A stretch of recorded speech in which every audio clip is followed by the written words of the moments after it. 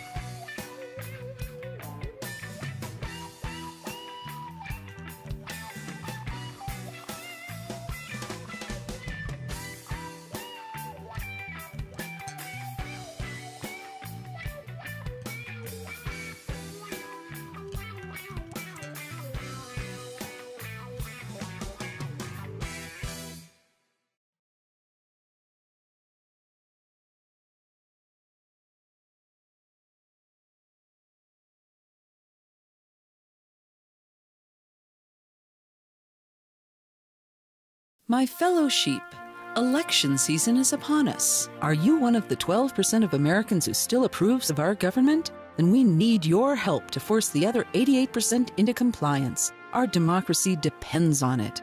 We're an organization called Citizens Against Too Much Unfettered Freedom, or CATMUF.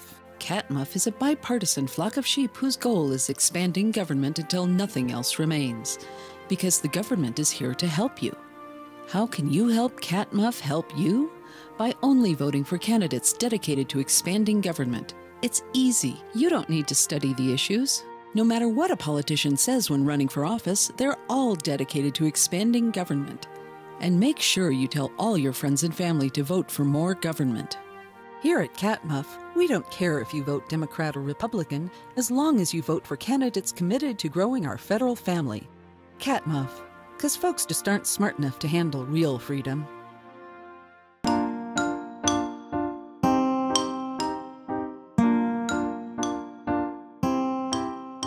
Hello, everybody, and welcome to Peaceful Anarchism on the Voluntary Virtues Network on theconsciousresistance.com and solpodcast.org.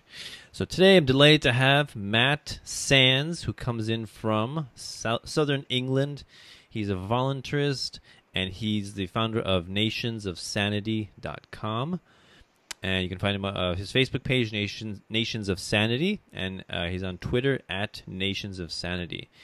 And we're going to talk about what Nations of Sanity is in a moment. And we're going to discuss, of course, his path to voluntarism and what authors, books, personalities influenced him along the way. So, and of course, what is Nations of Sanity, and what does he have? What disagreements does he have with the approach that most voluntarists take towards achieving a voluntary society? So, Matt, thanks a lot for coming on the show.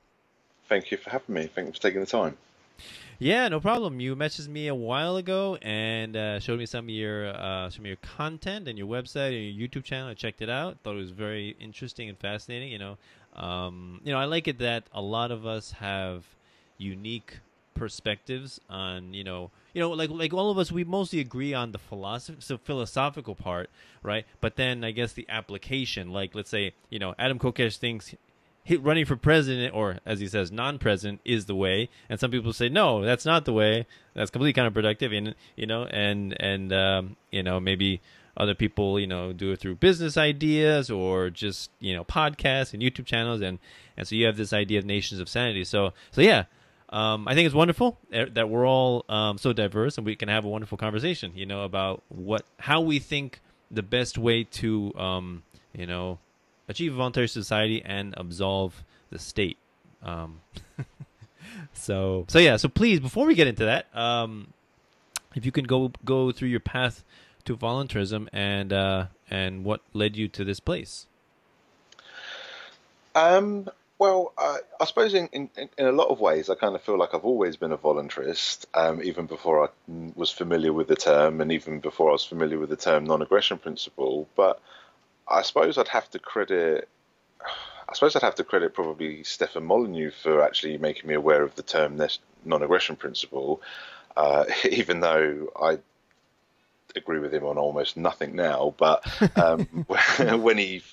when I first sort of came across the concept of sort of libertarianism and anarchism and ultimately voluntarism, and the non-aggression principle itself. Obviously, I was already familiar with the concept because the non-aggression principle is a concept that most people are familiar with.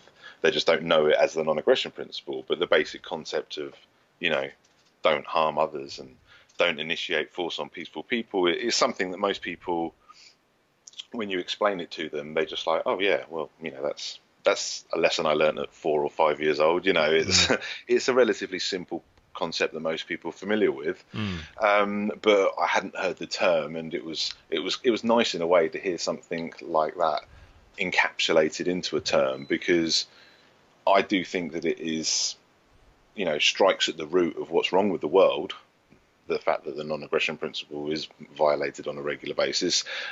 So it's nice to have a term that you can refer to when you're talking about this principle. So yeah, that's probably kind of what got me here. I just kind of slowly became more familiar with other people that were sort of speaking about libertarianism and and things like property rights and stuff like that. And So what yeah, were the other people that influenced you after Stefan Molyneux? well, to be honest with you, it's difficult because I mean Stefan Molyneux, like I said, I definitely have to credit him with making me aware of these kind of ideologies and this kind of movement and stuff. But it wasn't long before I found myself. I mean, he's taken a bit of a nosedive in my opinion, and I don't want to spend too much time talking about him. But Right. you know, I don't think he really represents voluntarism anymore. But he was the person who sort of brought me onto it, and then I kind of became aware of people like Walter Block, Right. who makes some great arguments, and even people that aren't necessarily voluntarists, but perhaps started some of the concepts with regards to libertarianism, like Milton Friedman and Thomas Sowell, who aren't even really libertarians; they're mainly just conservative, like consistent conservatives, but would still making some of the arguments that voluntarists would make with regards to, you know, state violence and the immorality of taxation. My problem with conservatives is they are very selective in their approach to liberty, if you like. You know, it's they're against taxation when it's for one thing, but not when it's for another. And you know, but yeah, I suppose really, it was from watching. I'd have to say it was mainly from watching Stefan Molyneux that the Nations of Sanity idea came about, because it seemed like once you come to this sort of, you know, realization with the principles, and you come to the idea of the non-aggression principle and taxation is theft, and all these things that just come together when you apply the non-aggression principle consistently to society, and you realize what's wrong with the world.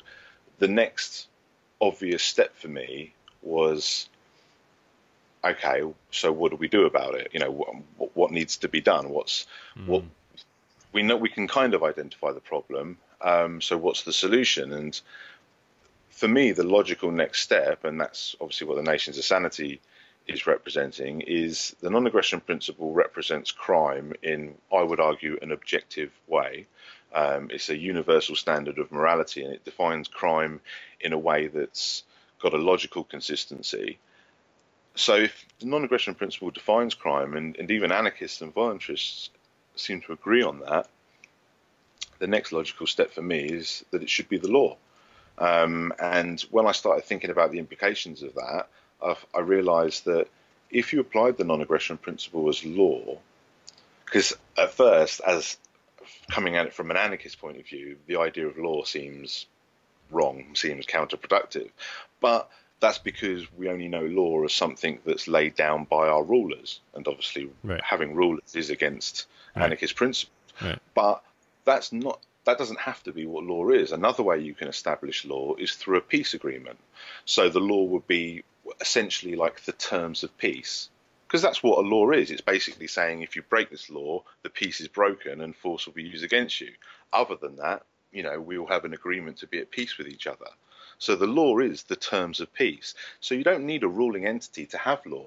You just need a peace agreement where everyone agrees what the line is, where if people cross that line, that's when force is used against them. But other than that, everyone should be free to live how they want.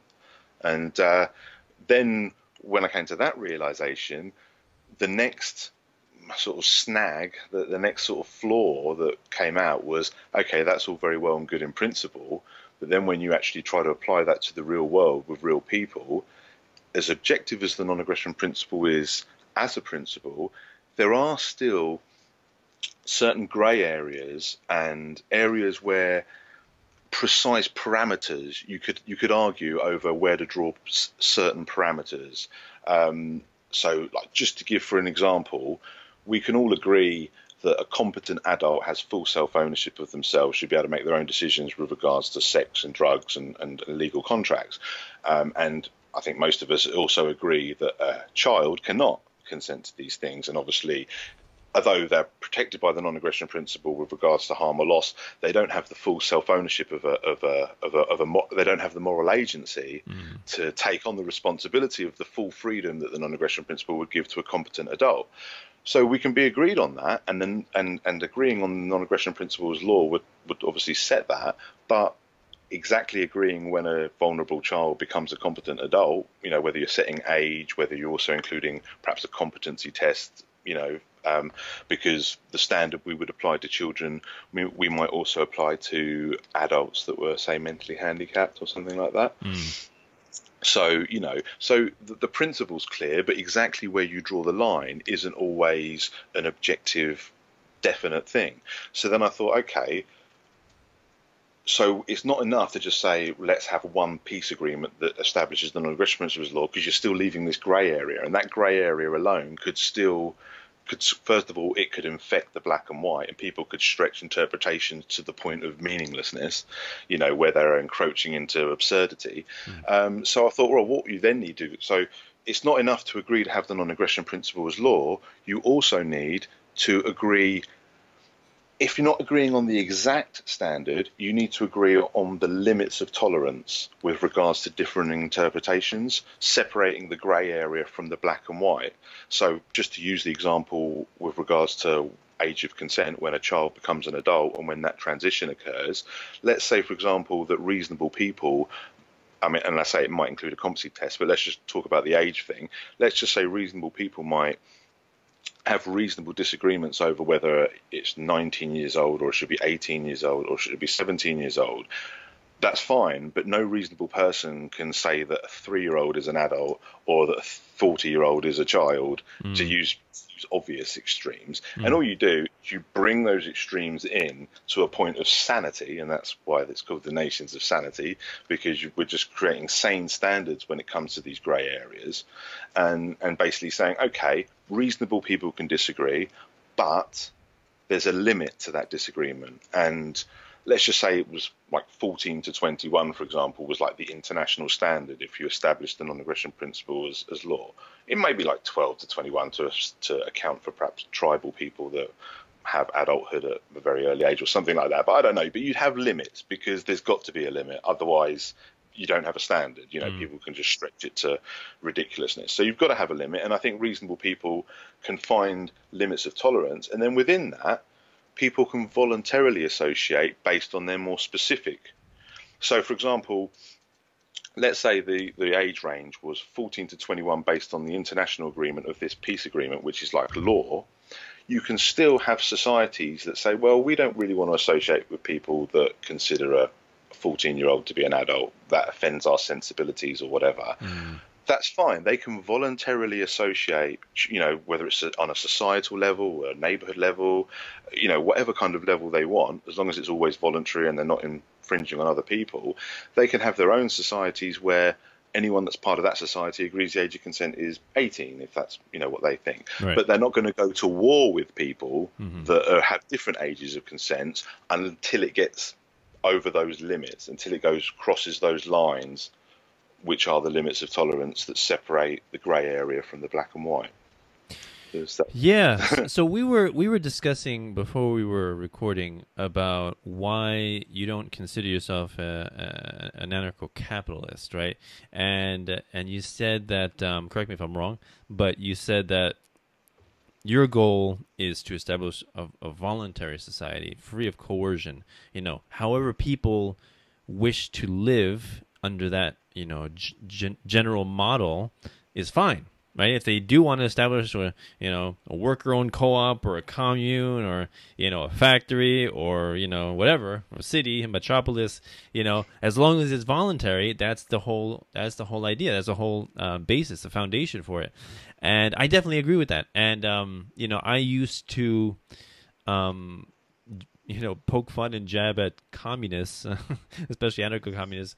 But I was put in my place. So I remember one Facebook post, and a lot of anarcho-communists that are very peaceful and that are very intelligent, rightfully so, corrected me and said, well, you're not being consistent. You have to be tolerant of people who don't wish to live in your capitalist model. And that made sense to me.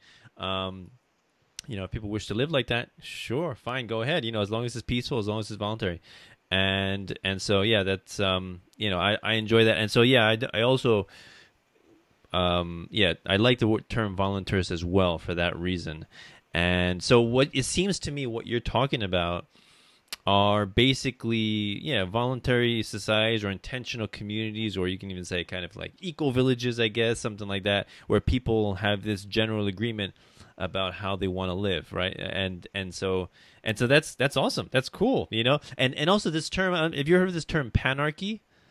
Which is basically like, all inclusive of, anarchism, I guess, again, very basic word, basically means just a person who doesn't want to have any rulers controlling them and dictating how they should live, right? And so a person can live in many ways and be an anarchist, right? Be an anarchist. So the idea of panarchy is that there's many different ways to live under anarchism, right? And so that's I also like that term.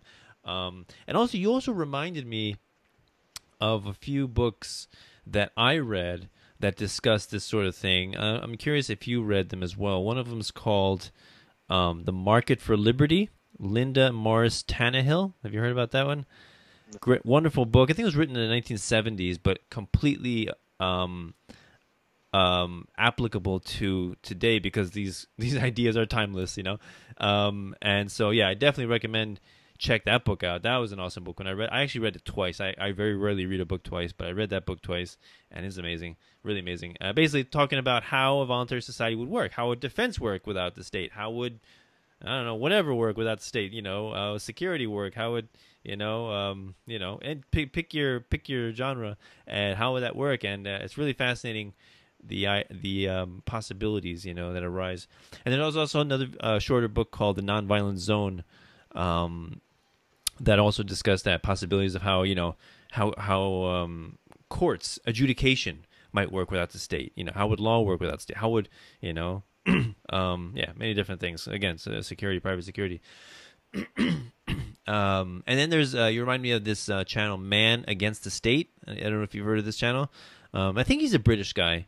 He sounds British, and he has a couple of videos, like a short video series called Law Without Government. And so first video is like principles, and it's like application, and the ideas of how would law develop without the state, which to most people sounds contradictory, right? Because they associate law with the state, and so as volunteers and anarchists, that's one of the challenges we have is to try to help people divorce that idea in them that law only comes from centralized institutions, right? And that courts, the people who resolve disputes only, work for the state, right? So these are some of the challenges. So yeah, have you heard of those books or that YouTube channel? No, I haven't. Yeah. So that's along the same. So it seems like you developed these ideas pretty much independently. Of like you weren't influenced by a book or anything like that you read? No, not really. I mean, to be honest, even when I came across Stefan Molyneux, he was only really giving me a name for things I already believed in, if you know what I mean, with regards to the non-aggression. I mean, funnily enough, I always used to say I didn't necessarily stretch out to the implications of getting rid of government and taxation and that. 'Cause I didn't, like most people, I didn't have that thought process of really thinking on that level all the time. But one thing that I always thought, and one thing that never made sense to me, were laws that were in place when no one was being harmed by another person, like where there was the whole no victim, no crime, like things like drug laws, obviously being an obvious example, but like gambling laws as well and stuff like that. I never understood how people could be deemed a criminal when they're not hurting anyone. That immediately always, and I've always had that kind of attitude of, well, if you're not hurting anyone, then you shouldn't be considered a criminal. You shouldn't be considered committing a crime. For me, that's just basic logic, And like I say, then when I come across the non-aggression principle, that's when I realised, oh, there's actually a term for that way of thinking. There's actually, and then when you suddenly start applying it consistently, and you look at taxation and you look at government even as a whole, you realise that, well, governments almost by definition are violations of the non-aggression principle simply because they're ruling entities. Go ahead. No, sorry. Okay, so you also remind me of one of my friends Facebook friends, and I was also doing some podcasts with him as well. I don't know if you're familiar with him, Jim Limber Davis, and he wrote a book, two books, Liberty Defined and Morality Defined. And he also has I think a YouTube channel, Liberty Defined, and what reminds me of him is that he didn't read many books to get these ideas.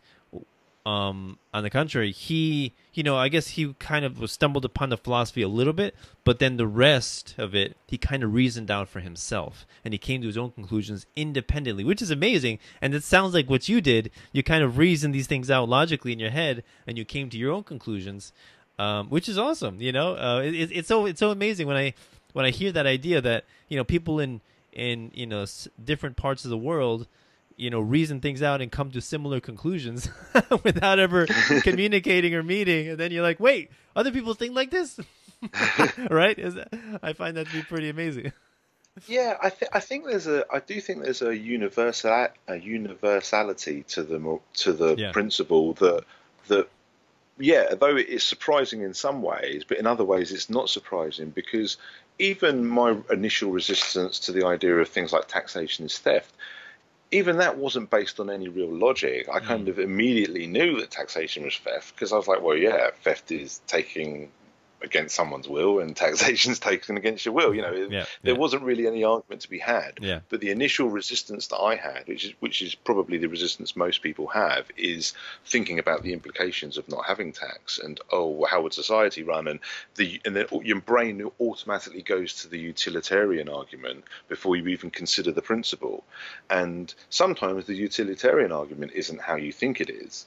But I like to deal with the principle first and then see how it applies, because right and wrong comes first, and then how well we can apply that comes sort of second a bit for me, I suppose. Yeah, exactly. And I mean, I make the common analogy of chain slavery. When people, abolitionists at the time were saying, we shouldn't have slavery because owning humans is immoral. Enslaving humans is immoral.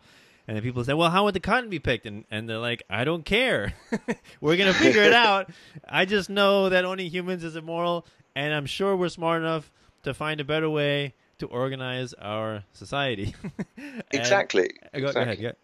I was just going to say, well, another example, like a modern day example that infuriates me, is like when I've heard about like the legalization of cannabis debate, and I hear about people arguing for it because of all the taxes that could be raised, like, oh, look how good it would be for our economy and all of this. And that just infuriates me as an argument, because I'm thinking, well, first of all, fuck taxes. Sorry. First of all, forget about taxes. Sorry, I didn't mean to swear. Sorry. No problem.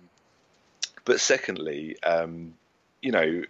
even forgetting about the taxes side of it, the economic issues is not even part of the conversation. It's wrong to criminalize it. Even before you get into the subject about medicinal use and all that, which is a very compelling argument in and of itself. Yeah. But before you even think about any of that, the basic, it shouldn't, in a sane society, in my opinion, it shouldn't even be part of the conversation. It shouldn't even be considered that you could have a drug law.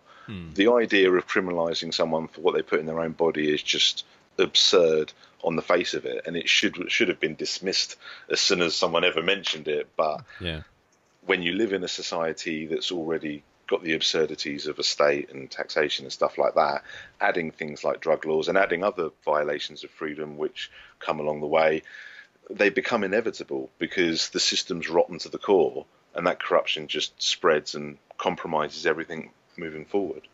So if you're against drug laws, I assume you're okay with bans on straws?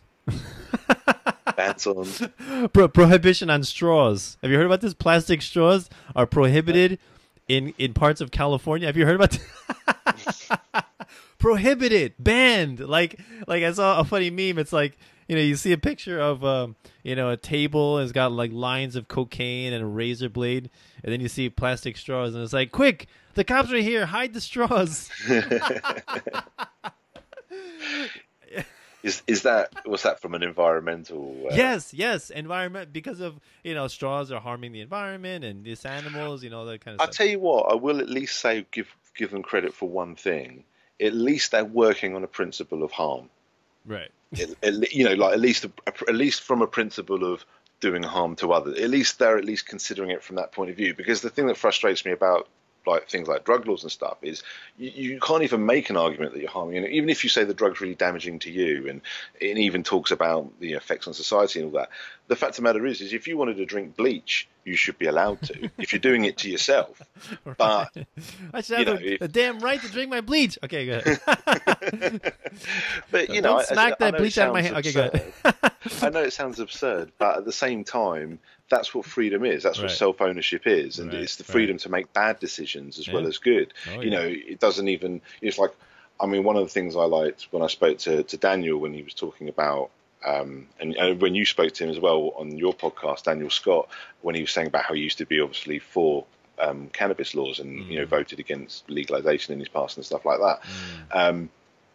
But one of the things that I liked about it is his realization didn't come out of any affection for the drug. It came out of a realization of the principle, the basic immorality, and it didn't matter how harmful the drug is or isn't, and it didn't matter about the other considerations, because the basic principle that it is, as I say, insane to criminalize people for what they choose to put in their own body or do to their own body. That's their business. That's what self-ownership is. And I think once we take a consistent approach to that, everything else kind of falls into place as you go along. Yeah, I'd like to describe democracy or representative democracy as being a population of many dictators, many dictators, because everybody, you know, via the state and politicians attempt to control their neighbor in what their neighbor can and cannot do, right, through the ballot box. And you know, actually, I was at a friend's barbecue recently, and the topic of voting came up, and they said, "You don't vote, what?" And I said, "Yeah, you know, I would rather not impose my will, my opinion, on other people via the state by force.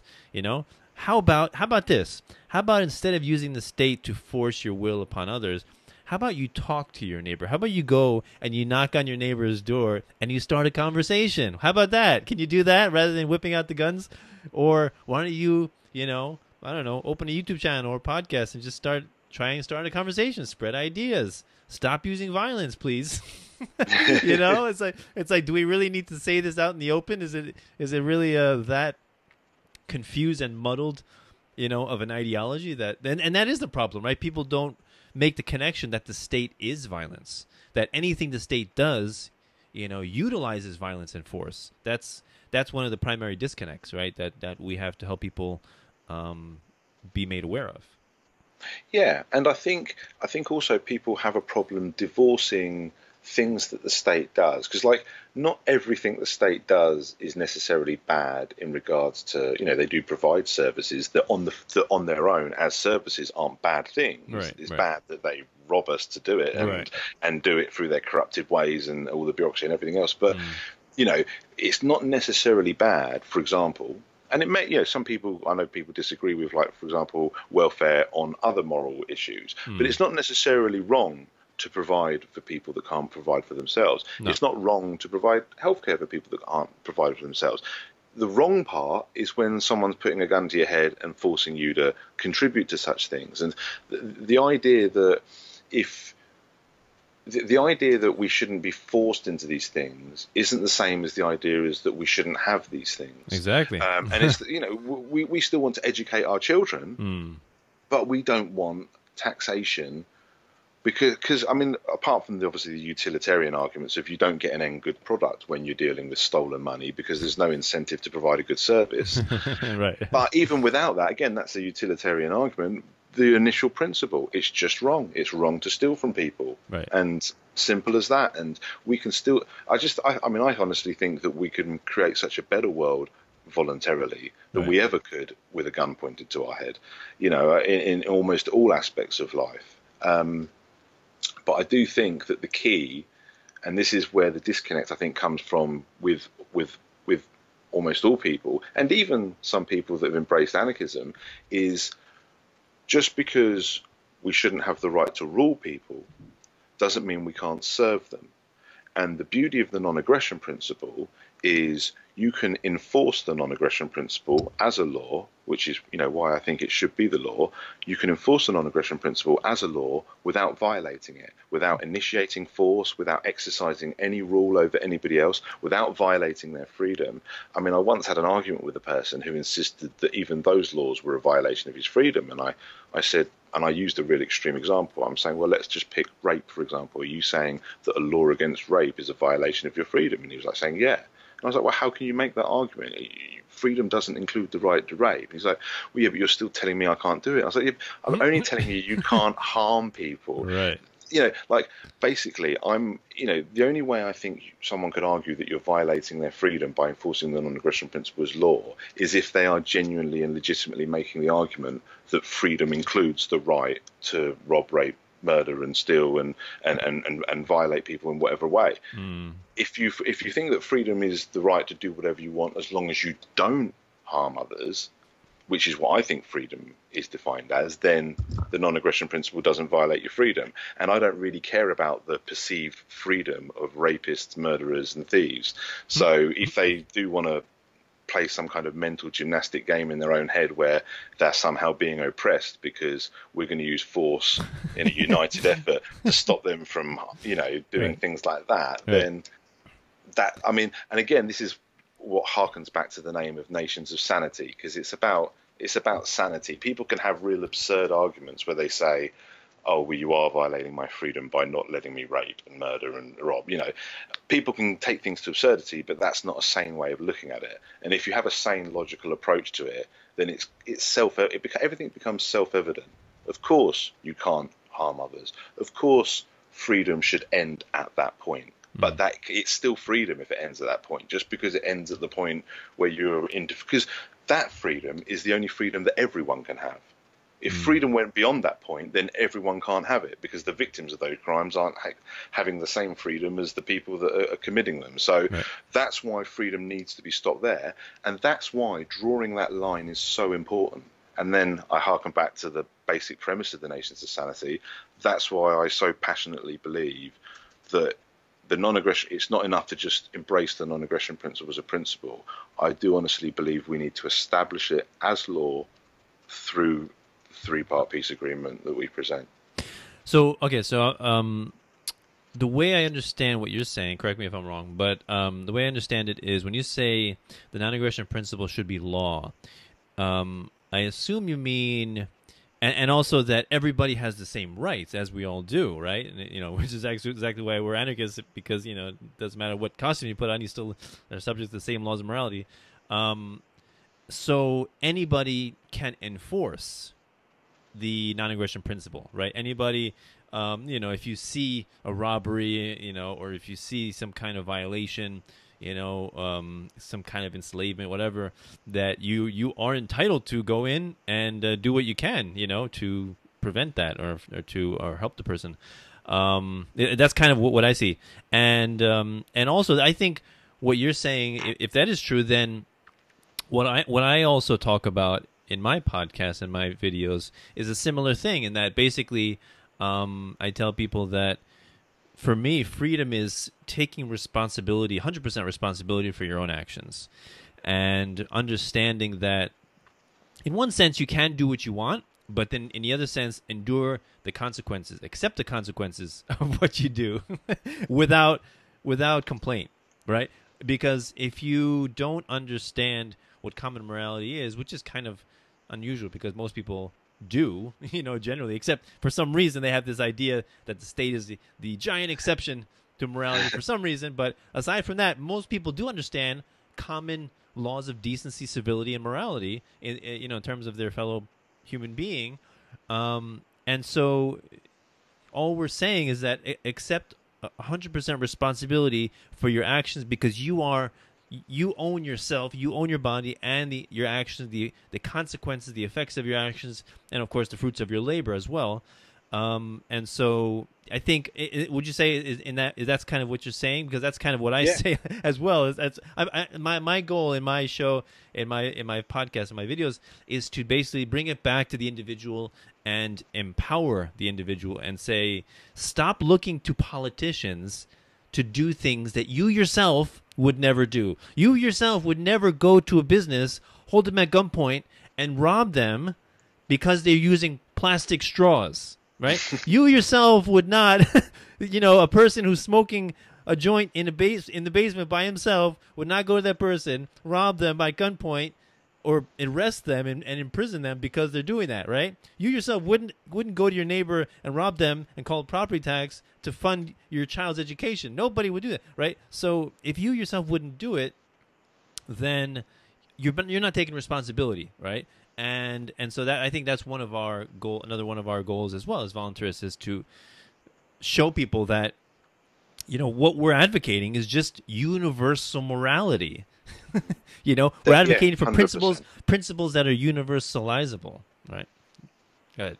Yeah, no, that's 100% agree. And you raise a good point as well about the connection between freedom and responsibility, because that also harkens back to what I was saying, like, for example, with the difference between the vulnerable child that can't consent to things because they can't take responsibility for themselves. That's why they don't have that freedom.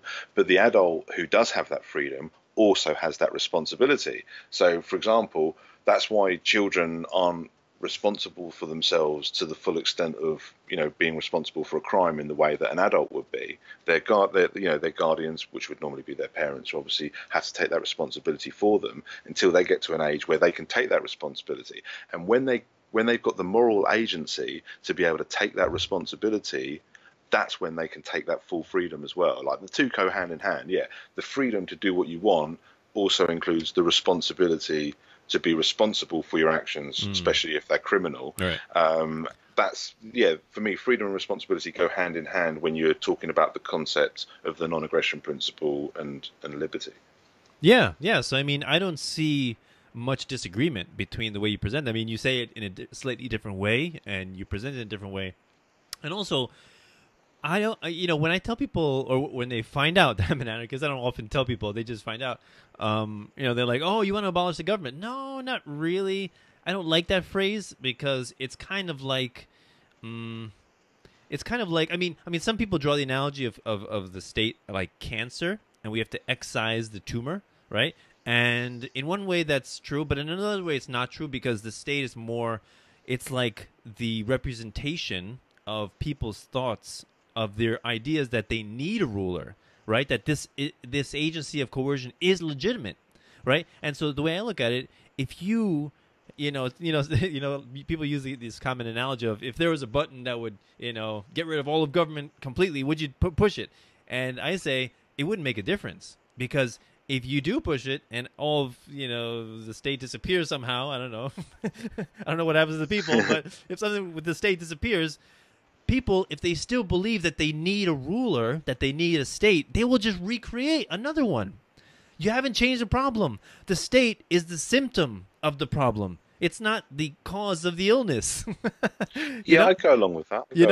I mean, I suppose the only caveat I'd add to that, or just clarification, is that I think the root problem is, as I say, the non-aggression principle, I think, sits at the root of that problem. Like you say, the state is a symptom of that. Right.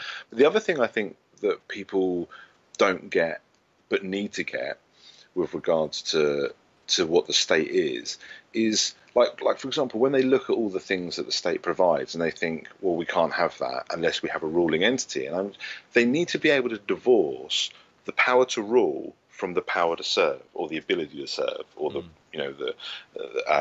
actually doing it. And also, they need to divorce what a ruler is from what a leader is, because that doesn't mean we can't still have hierarchies, we can't still have leaders. If people want, people don't, the way we want to organise, sometimes we do need and want leaders in certain areas and aspects. If that's voluntary, if we're voluntarily following a leader, that's fine. And if people want to organise, for example, one of the ways, I don't want to jump ahead with regards to the practicalities of creating a free society, but one of the mechanisms that the Nations of Sanity suggests is, like, when you establish the non-aggression principles law, the government would become almost illegal as a ruling entity. But I like that. Well, the state is illegal. But it would still, but everything's still there. You know, all the infrastructure, all the people. You know, we're all still here. Right. And it's like, so what do we do with that? And it's like, well, we could run it on a voluntary basis. You know, it's still there. You know, you can still have this democratically controlled collective. I mean, I think a lot of stuff needs to be given back because pretty much everything the government has been stolen. Right. And how you would do that is obviously a slightly more complicated question, although there is an answer presented for that within the Nations of Sanity as well. But the basic idea that you can still have all the things that government provides in the way of services and what have you without ruling. And it's like I say about the non-aggression principle, you can still have law, you can still enforce the non-aggression principle and protect people from other people and make sure that the criminal elements don't cause harm to the good, decent, peaceful people, whether it's low-level criminals or giant criminals that want to rule us as governments. We need to be equally vigilant against both, I think. But the fact of the matter is the power to enforce that doesn't require the power to rule us. And you made a very good point when you said about the fact that anyone can enforce the non-aggression principle. And that's exactly right. The police, if say you had a police in a free society, like, well, police isn't a very good word for them, but because they'd be unrecognizable from what we have today. Maybe but private security or just security? Yeah, well, we're not even private. I mean, I'm even something that serves the general public. Okay. That's perhaps, you know, and there's various ways that you can have that, you know. Okay. So it doesn't even have to be done in that setup, but it's voluntary. That's the point of everything. Right. It's always voluntary, and you can still have like what I'm saying is, whether it's private or whether it's a public serving organization, you can still have a dedicated organization that you would rather call to deal with a criminal rather than dealing with it yourself, because we all have the same right to deal with criminals, and we all have the same right to enforce the non-aggression principle, but we don't all have the same ability to. So, you know, some little old lady she might have the right to go and tackle her mugger, but it might be better for, you know, to have other people do that for her. So and that's the point. But to do that, to offer that service, they don't also need to have the right to, like I say, to rule us and to brutalize us and to extort us and to coerce us. People need to divorce that. People need to stop thinking that it's we either have a ruling government or we're all going to live in caves and have nothing. You know what I mean? It's like that's not the choice. The choice is actually we have these things voluntarily or we have them with a gun pointed to our head. Right. That's the real choice. Have you read The Law by Frederic Bastiat? Because I've read some of it because somebody else recommended this to me a little while ago, and because it does speak very similarly to a lot of what I'm talking about. Yeah, because your arguments remind me a lot of the way he writes in there, which is one of the quotes is I'm going to paraphrase, but you know, socialists believe that if the state doesn't perform an action or doesn't do a service, then it can't be done or it won't be done, and you know, if we object to state-run education, we object to education altogether, right? And so they believe that, you know, that if the state doesn't raise grain, then, you know, nobody's going to eat or something like that, right? So it's definitely that idea, and that's another thing that we have to you know, help people to understand is that, you know, the state, when the state does something, it's always funded by taxation, which is violent extortion, which is theft, robbery, and you know, there's so many ways to do things without robbing people. Well, what a bright idea! How about we stop robbing people? How about that? And you know, and you know, when people try to defend state services, which I don't really, I hate calling them state services because it's like saying, you know, like, you know, I always make the analogy, you know, a woman, you know, if somebody makes the, what was it, like the utilitarian argument, right? We need the state because we have, you know, a post office, because we have, you know, whatever, the municipalities, right? It's like that's the utilitarian argument, which is like, you know, a rapist is like, well, thank God, if it wasn't for me, you wouldn't have a baby, right? Well, yeah, it's not about the end result. It's about how did you get there? You know, did you use immoral means to get there? Then it shouldn't have happened. You know, then it's a crime. And so yeah, getting people to understand that is definitely a challenge. And also, if people try to defend state services or state products or something, I tell them, would you prefer to use the toilet in a public park or the toilet in a McDonald's? I mean, I don't go to McDonald's, but I know that they're cleaner than a public toilet. Yeah, I mean, I must admit, I'm not keen on any type of public toilet, but the ones that are by businesses are usually of a higher standard than the ones that are controlled by councils and governments. Oh, and what have you, yeah, by quite a large stretch. Yeah. And when people start to think about that, they're like, "Oh no, I would never go to a public toilet." So I try to bring these things, down from the intellectual level and bring it to like reality for them, so they can they can identify with it, and Yeah, it gets real for them. Yeah, and also like the utilitarian argument does have value as well. It's not like it's irrelevant. It's just that the principle always comes first, Right, and then right. I mean, it's like, for example, you can, like with the slavery thing, like you said before, slavery was wrong because it was wrong, not because it was ineffective. Yeah. But you could also add that argument that also, by the way, this would be more effective actually if you pay people, and people done it voluntarily and etc. But even without the utilitarian argument, and also it's not ultimately the principle trumps, what's right and wrong always trumps, in my personal opinion. I think you always have to start with the principle and then go from there. But it's an important point to make, though. It is an important point to make, because people, that it is the same argument when people say, well, who is that old cliche, isn't it, about who will build the roads without the government? It's the same as who will pick the cotton without the slaves. It's like, well, first of all, there is an answer to that question, but second of all, it doesn't matter because it's wrong anyway. And even if we don't have an answer to that question, we still got to abolish this shit because it's wrong. But we also have an answer for it. There is other ways to create roads. There is other ways to pick cotton. And you will actually find that we'll do it much better when we're doing it in a voluntary way. But even if that wasn't the case, even if it's harder to do it voluntarily, we still got to do it that way, because anything other than that is a crime. Yeah. It reminds me of two quotes I really like. One is Gandhi. He says, "Take care of the means, and the ends will take care of themselves." And the other one is, I think it's Pablo Zapata, which is a Mexican revolutionary, and he said, "I will die a slave of principles, not of men." I like that. I love that. And yeah, that's definitely what I try to talk about as well. That's why when people ask me what I talk about on my podcast, first things I say is philosophy, morality, and economics. Those three things. And I think that so many confusions can be cleared up when people have a clear understanding of what they're talking about. What's economics, what's morality, what's philosophy? Those three things, so many things can be cleared up in my view. And so that's why when I talk to somebody who I know, is not on the same page as me, disagrees with me vehemently, the first thing that we need to establish is basic definitions, right? Because if you try to talk to somebody that's completely on a different wavelength, and you both think capitalism is a different thing, or you both even think coercion is a different thing, or taxation is a different thing, you're not going to get anywhere. You're just going to be like missing each other constantly. And it's going to be completely counterproductive, and you're probably going to be shouting at each other, and it's probably going to be end in anger and all that stuff. So yeah, basic definitions clears up so many things.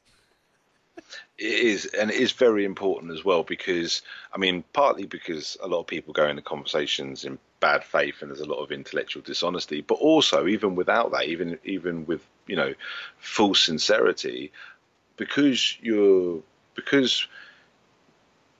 everyone's been born into a world where these principles that should be self-evident aren't actually what the governing principles aren't the things that people don't, like we say, people haven't thought about, whether taxation, theft. People haven't even thought outside of they all embrace the non-aggression principle in their person-to-person lives, but for some reason their mind, it stops when you get to the government. It stops when you get to because it's all they've ever known. Right. And often like you say, democracy, capitalism, these things mean different things to them.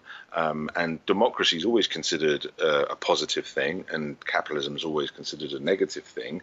And I can understand the reasons for that. I don't have a problem with democracy as a tool for decision making within a voluntary system, but democracy as a system of rule suffers the same problem as all systems of rule. It's a system of rule, and it's immoral, it's criminal. It always used to frustrate me how people used to talk about dictatorship and democracy as if they're opposites. Yeah.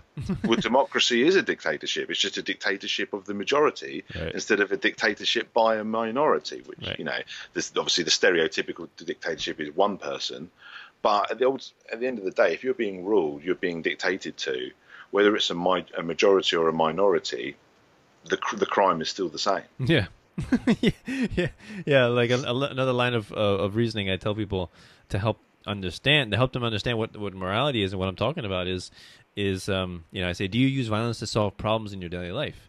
No. Okay. What if you and a friend get together? Is it okay for you to use violence? No. Okay. Is there a number of people where it's okay to use violence to solve your problems? No. So it doesn't matter the number. The universal law of morality doesn't change. What about if we elect a politician to do the very same thing? Is it immoral then? And people begin to see the pattern, right? Where does this change along the way? And it shouldn't, and it doesn't. And so once people realize that, they're like, huh, all right, I see where you're coming from. or some other people like, I know what you're trying to say, and you're wrong. But you know what? They know what you're trying to say because their logic has already taken them there, but they don't want to go there themselves, though their mind is like, yeah, this is true. They know what you're going to say because they followed it themselves. Yeah. But yeah, I mean, people are resistant to it for other reasons. Often it's not because the logic fails, it's not because the principle fails, it's because they can't imagine the reality, they can't imagine the implications, and they can't imagine a world, or they can imagine it and it's horrible things that they're imagining, like, particularly the word anarchism. I think that invokes a lot of images for a lot of people that aren't pleasant. That's the other problem. It invokes images of lawlessness and burning cars and Yeah, which is funny, this idea that because they can't imagine it, then they must resist it, which is really amusing, because it's like, do you know how your computer works? Exactly. Do you know how your car works? Do you know how your cell phone, your smartphone works? Yet we always use these, no problem using them. Why do you need to know how, every small detail of society or the economy, how that would work for you to accept that we don't need a ruling class or a ruling institution, or I think it's because all those other things involve going with the flow.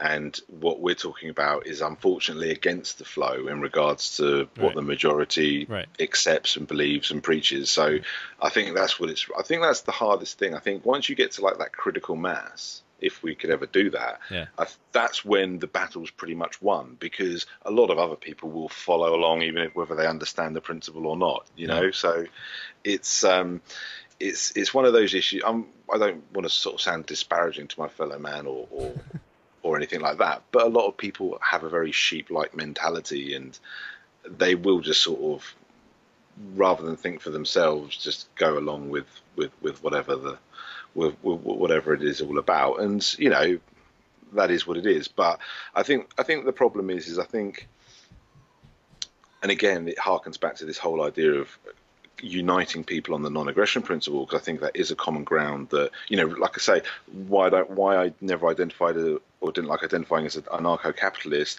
was just because I feel like the capitalist was an unnecessary aspect that might be divisive to people that have, rightly or wrongly, the wrong connotations connected to that word. And voluntarism I like just because it focuses specifically on what we all should be focusing on. And my attitude is whether you've got more of a collectivist ideology, like communist ideals or socialist ideals. If you're coming at it from a voluntary point of view, there's no reason why you shouldn't be united with anarcho-capitalists and people that are more looking at it from a free market point of view. If you're both united as voluntarists, then we could be stronger together, you know. And I just think it's a shame that that's not the case. Most of the people that call themselves anarcho-communists, I can't work out how they differ from normal communists, because they all advocate pretty much the same thing with regards to seizing private property and stuff like that. Right. Well, that's not voluntary, that's not anarchy, and that's basically what the state's doing, but you just want to do it under the pretense of the people, which is also what the state does. So, you know, it's, it becomes. But if there was voluntary versions of that, you know, if there were people that said, well, look, you know, because there are flaws. I suppose another reason why, even though I do respect a lot of the free market arguments and agree with them, because there is a lot the free market can deal with in ways that people don't really appreciate when you get government out of the way. But I don't have, you know, unwavering faith that relying on business practices necessarily is always the way to go. Still has to be voluntary, and some people would argue the free market doesn't just involve profit. It can involve, you know, charity is free market, and anything that's voluntary is free market. So again, it depends how people are defining things. But often when you're talking to someone who's not of an anarcho-capitalist leaning, that's more of a sort of communist persuasion, they're just very resistant to the whole idea of markets, because they just associate it with greed and profits and exploitation and all the negative connotations that they connect with that. And although I'm not saying there's no reason why you shouldn't try to educate them on the things that they're not understanding, I think a more important conversation is to say, okay, that's fine.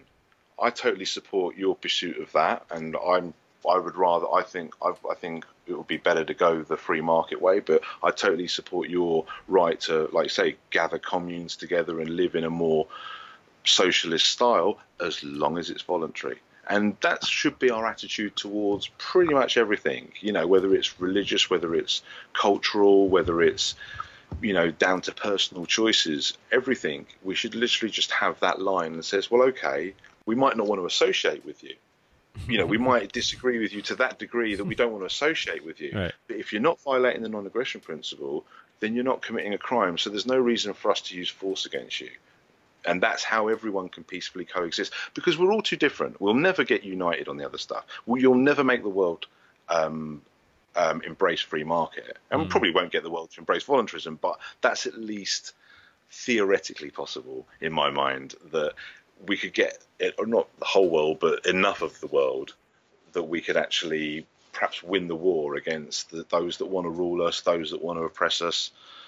And just one other thing I'd like to say with regards to the distinction, not just between voluntarism and anarcho-capitalism, but voluntarism and any kind of anarchism. I think there's still a slight distinction, because, or this is how I'm defining voluntarism, at least as it's represented by the Nations of Sanity, is anarchism is getting rid of the state and wanting to live free from coercion. Voluntarism is getting rid of the state and making it so the state stays gone and everyone is able to live free from coercion. You know, I don't just want to be free. I like that. I want everyone to be free. Yeah, and I think if we got enough people to unite together and have this peace agreement where we establish the NAP as the terms of peace, which would basically make it the law, then everything else we can work out from there. But once we need that foundation. If we don't have that foundation, I think everything else is compromised. Yeah. Yeah, you mentioned about how people tend to not think for themselves and tend to go along with the crowd. And it is very true. And on the one hand, it is discouraging. On the other hand, it's not, because that means that we as volunteers or people who are promoting these principles and this ideology don't necessarily have to convince everybody. We just have to convince the most vocal of the people who will begin to make real changes in their lives, and then that will ripple out and affect everyone else. And so again, that's why every time people ask me, what, Danilo, what should I do? I want to do something. Should I run for office? Should I what should I do? And my answer to how do you improve the world? How do you make the world a better place? Is always start with yourself, because it's so easy for people to dictate how other people should live. It's easy for, to look at another person's life and saying, you're doing this wrong, you're doing that wrong, you should do this and this and this, right? And I look at it from the perspective that we're all imperfect, and we should all look to ourselves first, improve ourselves as human beings, recognize that we have flaws, be humble, and, try to be a good example in your own life, and hopefully people will see your life and will want to emulate your life. And to me, that's the best way, I think, to create a better world, to improve the world, is not necessarily, I'm not like actively trying to abolish government. All I'm saying is I live by these principles. This is my philosophy. This is my morality. And I think it's correct. And I'm going to live this way. If you want to join me, join me. If you don't, so be it. But I think, these principles are consistent, they're moral, and they make sense, and they're consistent with the with prosperity, with a free society, with a voluntary society. So I'm going to espouse them, till I'm blue in the face. So yeah, go ahead. Yeah, I mean, I do agree with that to a certain extent. I suppose the only bit where I push back a little bit, which is perhaps slightly where we differ a little bit with our approach, is although I do think, like, outside of the non-aggression principle, then we're free to encourage and discourage people, or not, or just lead by example, as you were saying. But I suppose when it comes to the non-aggression principle and stepping over that line, that's where I'm not prepared to disagree with people. That's where I'm kind of like, it's like when it comes to something superficial, like whether you should use drugs or something like that, and someone says, oh, I don't agree with it, and someone says, oh, I do, and I'm like, okay, well, these are your voluntary choices. You can agree to disagree, and we can encourage or discourage behaviours that we disapprove of. Right. But when you start dealing with crime, that's when I'm like, okay, well, I'm not just going to agree to disagree. I'm not going to just say I'm living my way, you're living yours. Right. This is the line you're crossing where I or anyone else can and should use force to stop you from doing what you're doing, because you're violating somebody else. You're committing a crime in an objective sense. And I suppose that's why, I mean, it's the only real difference I have from other voluntarists, and it's the only real way that Nations of Sanity differs from other representations of voluntarism. It's just taking that next step of actually establishing it as law. So for everybody, that's one rule that everyone has to obey. And outside of that, then we can all be different, and we can all associate or disassociate as we please. But that's one area where it's like, no, I don't care, whether you're affecting me, you're affecting somebody else. I think it's just a way of, and also if we established it as law and we did it through the peace agreement. And sorry, can I just quickly, because obviously I know you know about the peace agreement, but obviously anyone listening to this probably wouldn't know what I'm talking about. But the nation, just for anyone listening, the Nations of Sanity proposes establishing the non-aggression principle as law through a peace agreement that's 3 parts. And the 3-part is basically, part 1 is just the basic agreement to establish the NAP as law. Part 2 is to set what I call the lines in the sand, which is these limits of tolerance over the differing interpretations that we spoke about earlier. And then part 3 is agreeing rightful ownership, because property rights isn't much good if people don't agree who owns what. And then once you have those 3 things in place, then the non-aggression principle is established as the terms of peace, which, as I say, basically makes it the law. And those standards apply to everybody equally. So I often say to people, do you believe in equal rights, not equal outcome, equal rights? Yeah. And most people will say yes, unless they're some kind of sociopath. And then I just turn around and say, well, if you step back and think about it, but our claim is that the only way, literally the only way you can have equal rights under the law is if the law is the non-aggression principle, because that's the only standard that you can apply 100% equally to everybody. Right. You know what I mean? Right. As soon as you step out that standard, then it's unequal. But that's literally almost as a mathematical certainty, and that's that's why I think that even though it might seem like a small detail, I think it's so vitally important, and I do think it's something that that's missing in the voluntarism movement. Yeah, well said. Well, I think we'll end it there. But I really enjoy the conversation, Matt. Thanks a lot for coming on the show. So please, everyone, check out. Well, actually, before we finish up, I always ask. I'm sure you're familiar. My guests for a quote. Your favorite quote of all time. What would you say, Matt? Do you know what? I've watched enough of your shows that I should have actually been prepared for that question, and I'm not in the slightest. Caught you off guard. Caught you off guard. Why didn't I come up with something? I'm gonna have to think of something off the top of my head. Don't let it pass you by. That always sticks out to me. Ah, so now what do you think of when you hear those words? What do you think of? Like you think of opportunities? Well, yeah, kind of. I mean, life is an opportunity, isn't it? Okay. And I suppose it's about. I mean, someone close. I mean, "Don't Let It Pass Me By" is actually a song lyric from a song, but which song do you know? It's a UB40 song. I think it's called "Don't Let It Pass You By." I think that's the title of the song. Okay. But someone very close to me said to me something very similar to that in regards to, don't just let life, go by, and life's about living and taking and seeing, and that kind of sentiment. So yeah, that's something that I suppose is meaningful to me. So. That reminds me of another quote. I forget who said it. I want to say something like Ralph Waldo Emerson or Bertrand Russell, one of those philosophers. They said most people miss opportunity because it's dressed in overalls and has work boots on. Right? Everybody wants the opportunities, but nobody's willing to put in the work for it, right? Yeah. And also equally true to that metaphor is they don't always recognize the opportunity. Yeah, right. As an opportunity. Yeah, exactly. And yeah, also it might look like too much like hard work for a lot of them. That's always going to put you off, isn't it? Work? What? Like people will say, "Oh my God, this band, they came out of nowhere. Wow, it must be an overnight sensation." And then the joke is, yeah, they're a 10-year overnight sensation, right? Nobody recognizes all the years of hard work and practice, and nobody cares then. But when you make it big, then that's when people care about you, right? So, yeah. Yeah, I've got a friend of mine who's quite a successful businessman, and he always doesn't like it when people say how lucky he is, because obviously he appreciates right.